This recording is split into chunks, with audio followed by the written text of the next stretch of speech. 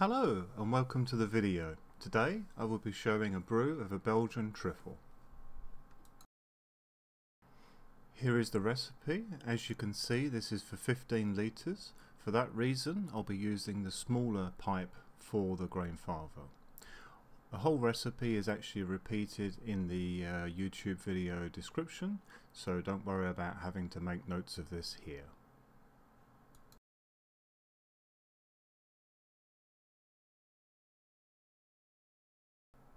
Here is the first mock-up that I've done of the label for this beer.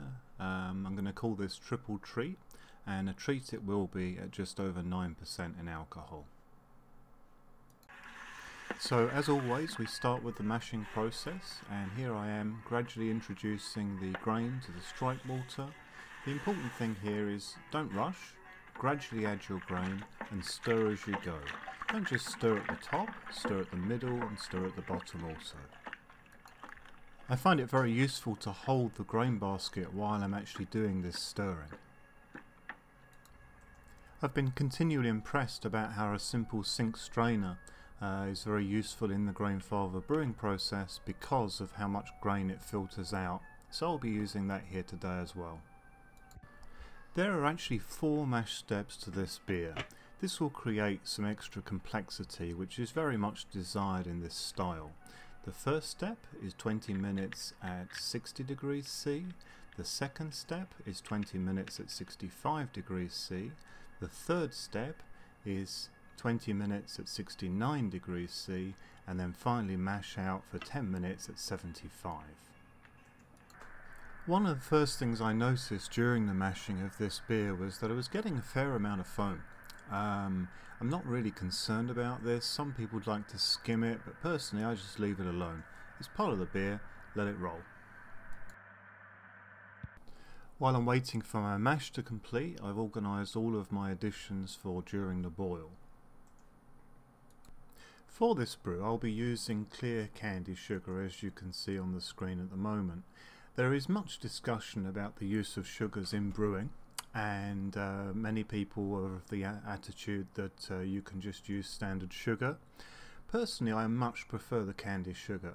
It doesn't have to be expensive, you can make it yourself, but I firmly sit on the camp of actually using an inverted sugar. It can be normal raw sugar, it doesn't have to be Candi, but use something better than table sugar. So the mash is now over, and as you can see here, the sink strainer has filtered out some of that grain. Very nice. So I've put the grain basket up now, ready for the sparge, and I've allowed some of the water to come out. The most important thing during the sparge is not to rush. Do a nice even sparge, and don't allow that water level to come any further than those 2 clips you see on the top. This is very important for improving and keeping your efficiency consistent. So, welcome to the hot break of the boil. This is where we really need to make sure that this doesn't boil over.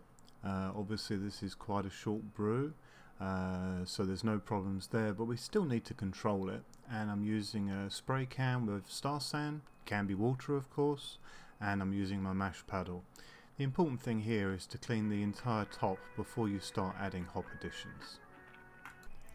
After adding each addition, it's very important to stir the whole thing in and utilise those hops fully.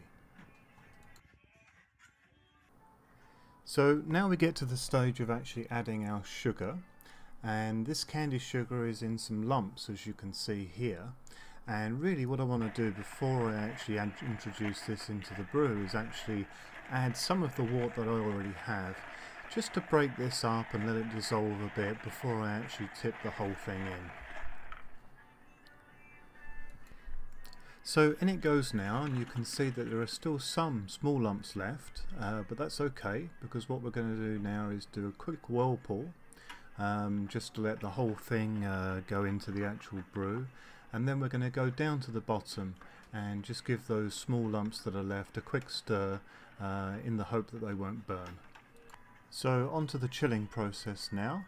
This doesn't take long at all with the Grainfather thanks to that counterflow chiller.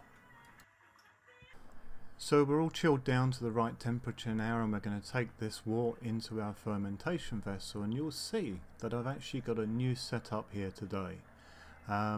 This basically allows me to do a hands-free splash into my fermentation vessel, and I can tell you now this has worked very nicely. It's a very simple construction, very easy to do. It's just a case of having some hooks from your ceiling, which then actually come down to a small pad which holds the wort out pipe. I find this very handy because not only am I now available to do other things rather than just hold this wort out pipe to splash it in, but it's also kind of nice not having shoulder burn the whole time while holding this as high as I can. So yeah, I'm very happy with this new setup. So all in all, a very successful brew day. Not only did I collect a little bit more than the 15 litres that I was hoping for, but also came very close to that gravity. I think it was about 2 points out, but I gained more than a litre extra, so I'm not totally dissatisfied with that. And because of that Mangrove Jack's triple yeast, that will actually ferment down to just over 1000. Every time I've brewed with it, I've had a result of 1001, so this will actually turn out to be 9.35% beer. You can't be dissatisfied with that. So here is the triple now on the left of this picture with the heat belt and the temperature controller attached, and to the right you can see the director's bitter. So the thing with this one is, because it's Belgian, I'm going to play a little bit with the temperatures, and I'll be using that temperature controller to rise that up probably to about 25 by the end, just to get those extra fruity esters. Here we are less than 2 hours after pitching, and as you can see, this yeast is not hanging around at all. I've got a nice fermentation start already. As usual, I didn't rehydrate this dry yeast, it just went in when I poured the wort into the actual vessel. So there you have it. I hope you enjoyed the video. Thanks very much for watching. If you feel inclined to do so and you did enjoy this, then please give me that thumbs up, like the video. It does help me for the future. Also, if you haven't already, then please do subscribe. There's plenty more of this coming. I've got a lot planned, and as my regular viewers will tell you, I do these videos very regularly. So, till the next time, happy brewing!